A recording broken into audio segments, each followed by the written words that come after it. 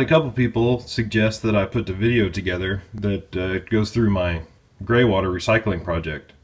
I've had this set up for about 1.5 years now, and it's worked great.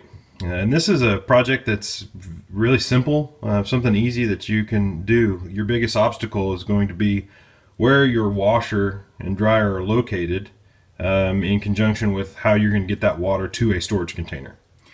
But the way this works is this is your discharge hose that's on the back of every washing machine, and usually this hooks down into your utility box, which dumps into your sewer system. Now, so all we're doing is simply bypassing that and creating an option to go out to a storage container.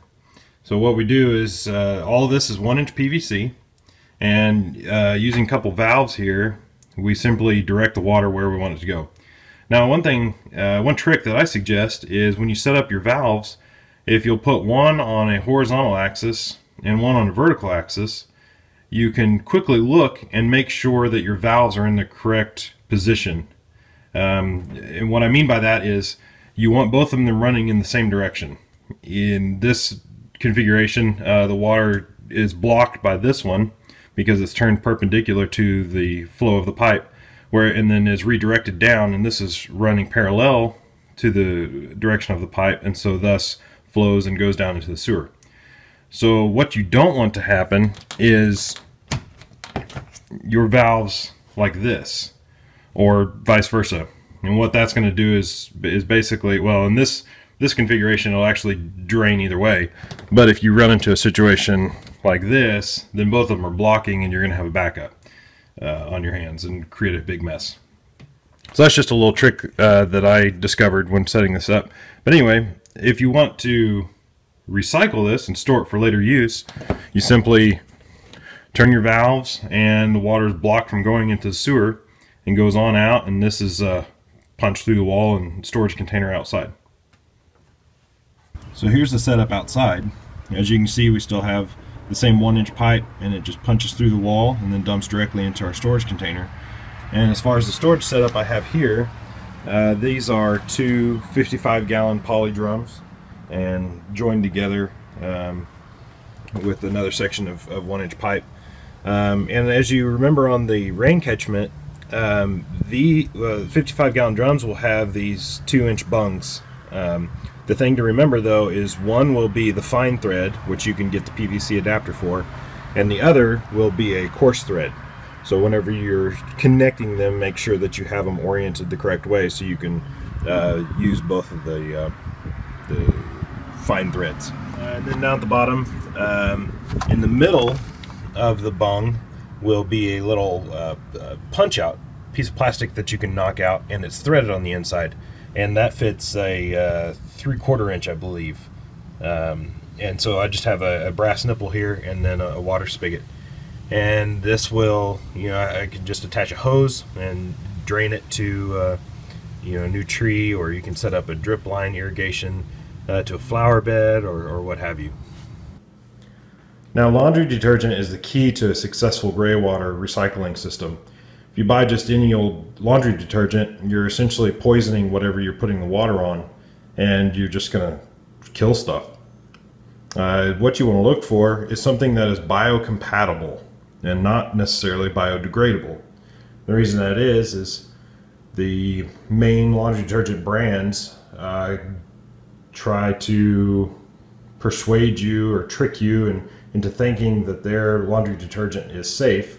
For instance, all of the free and clear, the brands that now advertise the free and clear, they will say that everything is biodegradable. Well, that may be true, but what happens is almost anything is biodegradable eventually.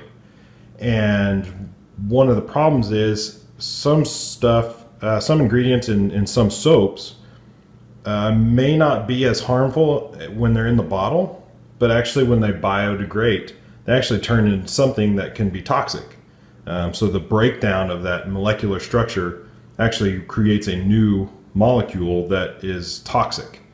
So what you want to do is find the biocompatible, and what that is the ingredients in here will biodegrade, but what they biodegrade into is compatible with the biology in the soil. So this is probably, in my opinion, the best laundry detergent you can get, the Oasis.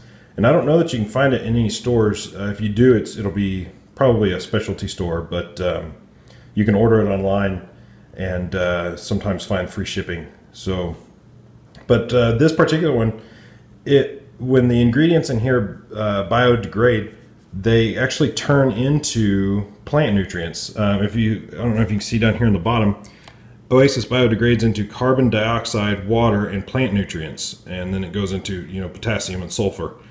And they say no phosphates, sodium, or plant toxins, does not make soil alkaline.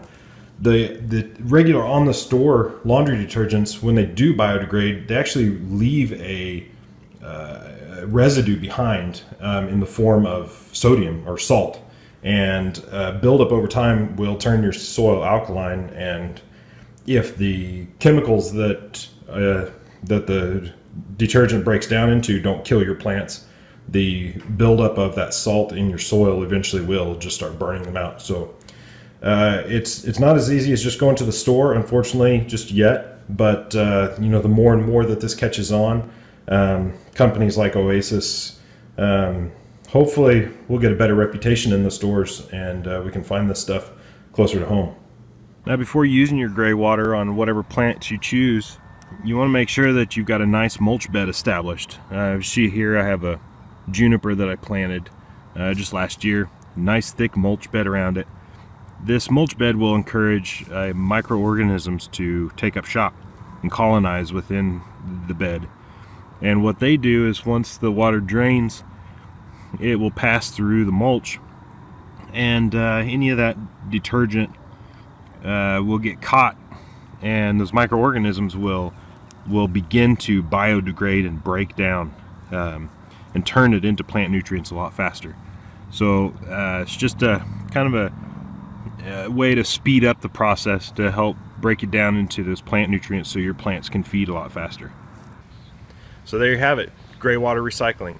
Something that is simple and can be lucrative in regards to reducing your water bill and reusing resources that you already have. I hope you enjoyed the video, and again, if you're considering setting up your own project, let me hear about it. Even if you have questions, let me know.